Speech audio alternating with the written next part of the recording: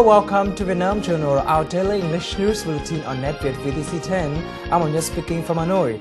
Every day we'll bring you comprehensive and up-to-date information on Vietnam and following major stories on Wednesday. Vietnam cuts rates for the second time in a month.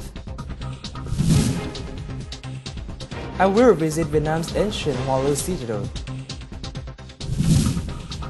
Foreign investors interested in Vietnam's banking M&A.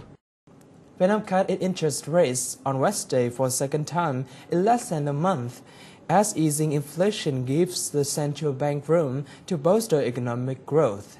Previously, policymakers ordered the nation's top four banks to lower borrowing costs from as high as 25% per annum, seeking to counter a foreign influence.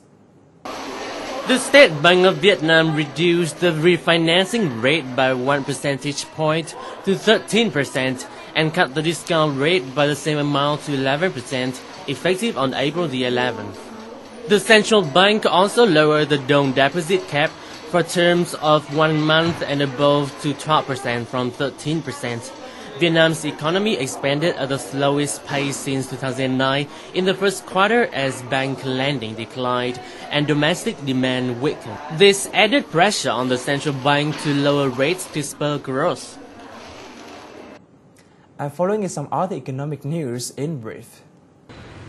Vietnamese lender Vietinbank received permission to transform its German branch into its first subsidiary bank in Europe on Monday. The entity in Germany had come into operation last September. The total investment of this transition is estimated at 50 million euros, half of which is the chartered capital.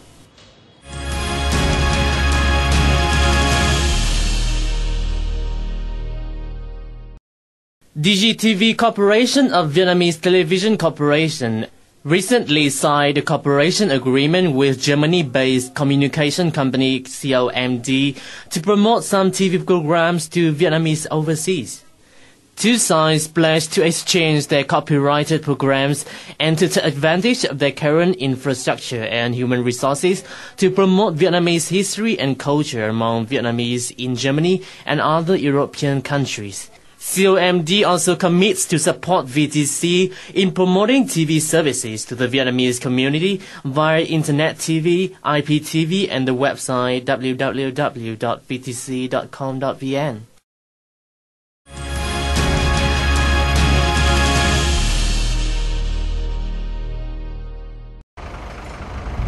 In the first quarter of this year, goods transported via Hải Phòng port in northern Vietnam reached nearly 11 million tons, bringing in revenue of $34.45 million. This is the highest revenue ever, rising by 22% on year. The results stem from renovation and marketing as well as Hải Phòng pledge to enhance the speed of infrastructure and service investment.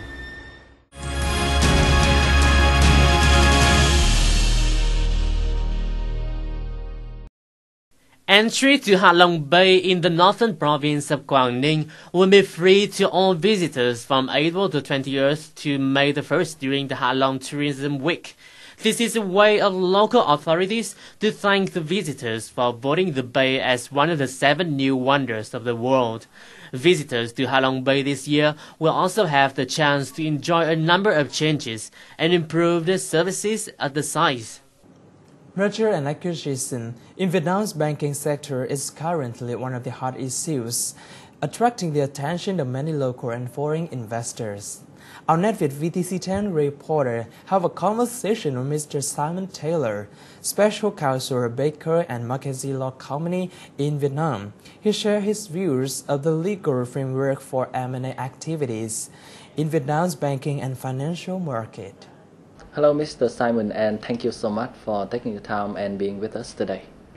My pleasure. It's good to be here. What do you think about the pros and cons of Vietnam's banking and finance restructuring plan?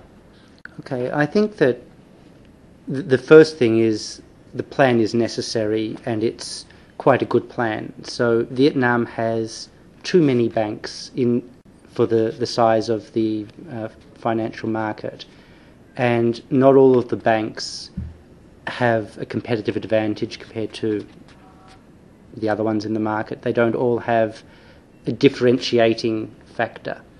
So it would make the local banks stronger and more efficient if they are able to consolidate to a slightly lower number of banks, each of which has a more particular focus and function in the market. Having said that, I think that, as with all very high-level documents, the plan is also quite general, and so the devil will be in the detail. The implementation of that plan is going to be critical rather than just the existence of a good plan. So what do you think about the foreign investors' interest in M&A activities in Vietnam's banking and finance sector?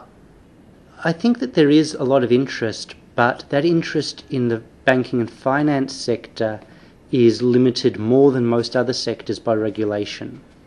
So foreign banks can come to Vietnam and set up 100% foreign-owned bank subsidiaries or foreign-owned bank branches, and we see them in the market already. But when it comes to investing into a Vietnamese bank, there are a number of ownership limits. The most important of those is a cumulative 30% foreign ownership cap, and within that 30% cap, there's a 20% limit for foreign strategic investors, and that starts with a 15% basic limit, which can be extended to the 20% with Prime Minister approval. And already a lot of the major foreign banks in Vietnam have hit either the 15 or 20% limit. So that means if they want to take their plans forward, the law would have to change quite fundamentally. So there may be more domestic interest in terms of the banking consolidation, at least in the short to medium term. But I think in the long term, the foreign investors will be very interested, again, at the distribution networks, the bank branch networks that some of the Vietnamese banks have. When combined with the financial backing and the experience and the product development of the foreign banks, could again be very attractive. So what are the important factors that affect M&A activities in Vietnam this year? I think we'll have to wait and see how the deals progress, but access to enough financing to make sure that you can complete the deal will be important.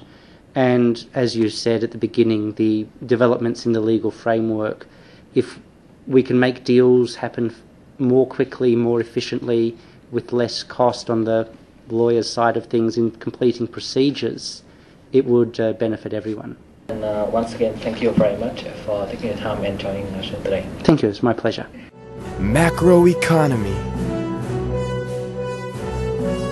foreign investment, business, society and culture, arts, education, tourism, Vietnam Journal. It's not just news, it's life in Vietnam. A set of big bells and musical stones, which are instruments of Huế music court, known as Nha Nhạc, have been restored with the assistance of South Korea. The completion of the restoration coincided with the ongoing Huế Festival 2012. The instruments were restored in Hue City at the cost of $14,000. Mr. Liu Hữu Thị, 102 years old, the last instrumentalist of the Hue Royal Orchestra of the Nguyen Dynasty, the last feudal reign in Vietnam, tested the instruments. The instruments were repaired by Korean artisan Kim Hyun Kon and Vietnamese artisan Hoàng Trọng Trọng within 6 months. Nha Nhạc is a form of Vietnamese court music. It was recognized in 2005 by the UNESCO as a masterpiece of the oral and intangible heritage of humanity.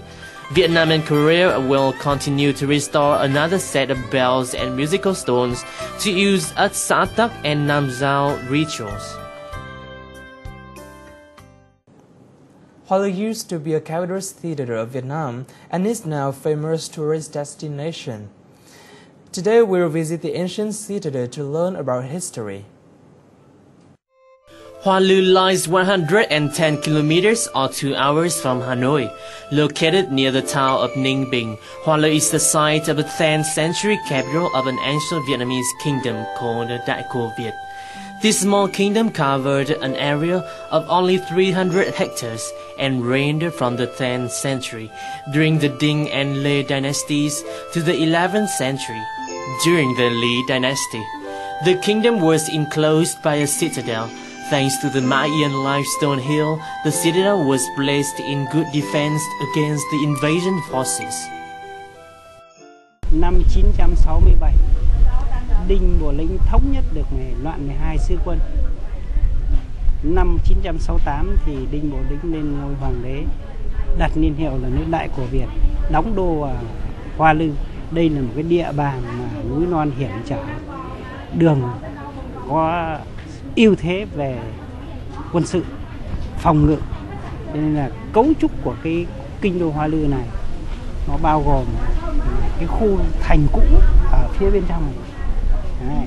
Còn đây là cái khu đền, đây là khu đền, đây là đền Đinh, bên kia là đền Lê. The mountains and sea combined to make Hoa Lu's picturesque landscape. Hoa Lu lays in a flat valley surrounded by the Chang'an limestone mountains, which form a natural wall protecting the old citadel. The city's northwest is bordered by the Hoang Long River, the tributaries of which run through the capital, cooling the weather within the city and serving as convenient waterways. Not much of this ancient kingdom is left standing. Whatever that remains of the palaces and shrines would only be of interest to archaeologists. The royal court was built in an area of 150 hectares in the eastern part of the capital, while the western part served as a site to educate and protect children. The surrounding to be quite picturesque, with its ponds and limestone range forming a jagged horizon. There are two 17th century temples modeled after their 11th century originals that are almost initiaries to Hoa Lu. They are the Dinh Tiên Hoàng Temple and Lê Hoàn Temple, dedicated to the founder of the Dinh dynasty and to its successor. Khác với lại thời Lý sau này, tức là trong công cuộc xây dựng đất nước đòi hỏi phải mở rộng cái bờ cõi ra, và để cho nó dân cư nó đông đúc, làm ăn nó thuận tiện thì mới chọn cái Đại La. Chứ còn đây là lúc đấy là cái nhiệm vụ phòng thủ đất nước là quan trọng, cho nên là Đinh Tiên Hoàng mới chọn cái Hoa Lư làm kinh đô. Thế thì sau khi mà chọn kinh đô rồi thì ông cho xây dựng ra cái cung điện và một số cái cơ sở. Chung quanh đây là các cái hang động, có cái hệ thống phòng bảo vệ cái kinh đô này rất là nghiêm ngặt. Although Hoa Lu was a strategic citadel surrounded by mountains and marshland that was difficult for invading armies to attack or conquer, Hoa Lu was geographically too small and difficult for commerce and urban development to flourish. Under the rule of Lý Thái Tổ, Đại Viet's capital was moved from Hoa Lu to Thăng Long, the modern-day Hanoi, in 1010.